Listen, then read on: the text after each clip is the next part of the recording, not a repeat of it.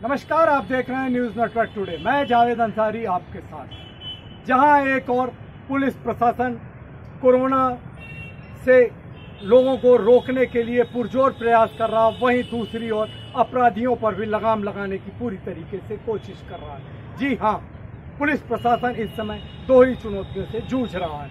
एक और यहाँ पर जिस तरीके से कोरोना का प्रकोप बढ़ रहा है, उसमें वह क्वारंटाइन एरिया में लोगों को आने जाने से रोकने के लिए भरपूर प्रयास कर रहा है। साथ ही बढ़ते अपराधों पर लगाम लगाने के लिए वह अपराधियों पर नकेल डालने के लिए तरह तरह के प्रयास कर रहा है। ऐसा ही आज कुछ किया रीवा के विश्वविद्यालय थाने की पुलिस ने। यहाँ पर अभी मैं आपको बताऊं, पिछले दिनों रतहरा में गोलीकांड हुआ था। उस गोलीकांड के आरोपियों को जब पुलिस ने पकड़ा तो पुलिस ने उनको पैदल, जी हाँ, पैदल ही मार्च पास्ट करते हुए थाने से न्यायालय तक का रास्ता दिखाया। मकसद सीधा और साफ था, अपराधियों पर हर तरीके से अंकुश लगाना।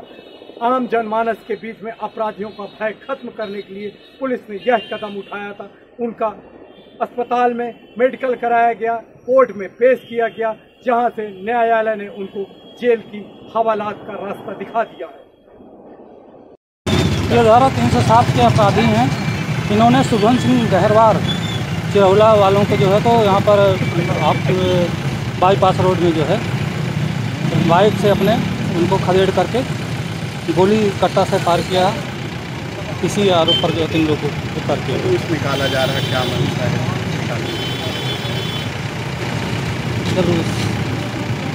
कहाँ ले जाया जाएगा? न्यायालय ले जाएंगे इनको, न्यायालय पेश करेंगे, मेडिकल कराएंगे, न्यायालय ले जाएंगे।